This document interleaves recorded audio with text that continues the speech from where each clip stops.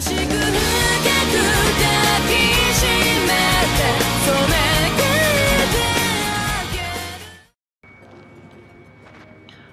so I needed a little bit of time with this review, and I kind of kept on looking over my notes over and over again to pretty much say that this card is really good, but it's not overpowered. So right now, we're going to be looking at Majesty Lord Blaster. He originally came out in BTO 5, Awakening of Twin Blades. He was pretty much like one of the gatekeepers of the meta back then, besides Draconic Overlord and Tsukiyomi. And even in today's game, when he returns, he's still really good. Better even. So for his skill, Vanguard and Rearguard continuous, if you have Blaster Blade and Blaster Dart in your soul, this unit gets critical +1. And if this unit is on Vanguard Circle, it gets 5,000 power plus drive +1. Okay. So, on your opponent's turn, you pretty much are at 18k based at pretty much all times. And you get an extra drive for pressure. If you have another Majesty Lord Blaster, it gets a critical. It doesn't get the power or drive or anything like that. So right now it's pretty much telling me that this deck can be pretty aggressive when it actually wants to be. And you most likely want to be most of the time. That's not bad. And you're probably going to have either Blaster Blade or Dark in your soul. There's going to be another skill to get this off, but before I do get there, I want to say that the first skill is pretty much like it's pretty much a combination of both Blaster Blade and Blaster Dark, between Blade getting you a critical and Dark getting you extra drive. I see where they were going for with this. So for its second skill, Auto Vanguard. When it attacks, put 2 rear guards into your soul, and you get 2 imaginary gift force. I was talking about this with my friend Mario when he messaged me. He was talking about how this card pretty much broke Royals. I want to say right now that's pretty much, well, this Majesty Lord Blaster is like, you know, what's his face? Something 2.0. Mordred. He's pretty much like a Mordred 2.0. Basically. But the difference is between Mordred and this, Mordred doesn't lose his rear guards. This guy does. But in exchange for 2 imaginary gift force. I think that's fair.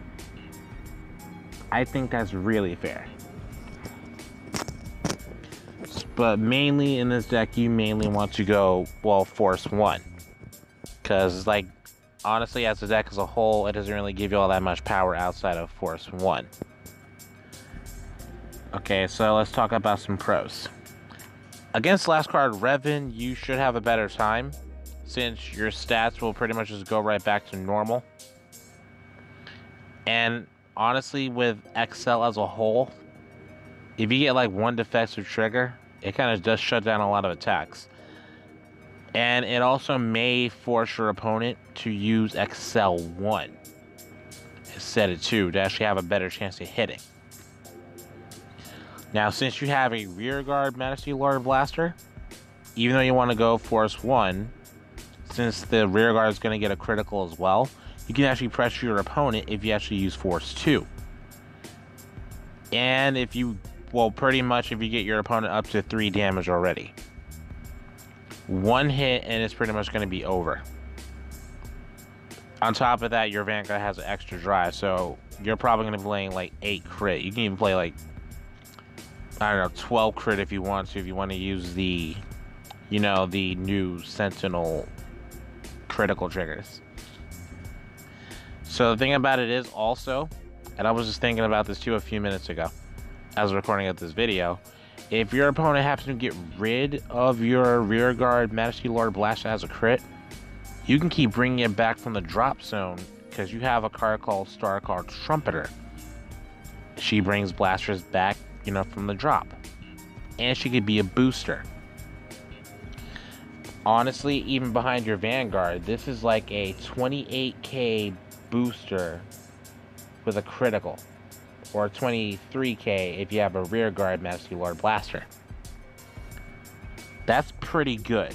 This is a pretty good card, and I'm not gonna lie. I mean, I was like, oh my god, this card is broken. It's not really all that broken. It's really, really good, but I don't think it's too overpowered. Because pretty much of the deck that is pretty much in.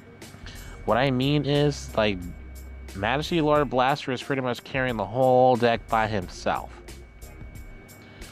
The deck so far is pretty much going to be kind of vanilla. Not only that, it doesn't really have much of a good early game right out of the box. That's kind of my issue with it. And you still, even though I did say it has a pretty much of a good trade-off, you getting 2 Force Gifts by losing 2 units, it kind of can hurt, but then again, you get the triple drive. That's what that kind of does, like, lessen the blow of you losing units just like that by your own hand.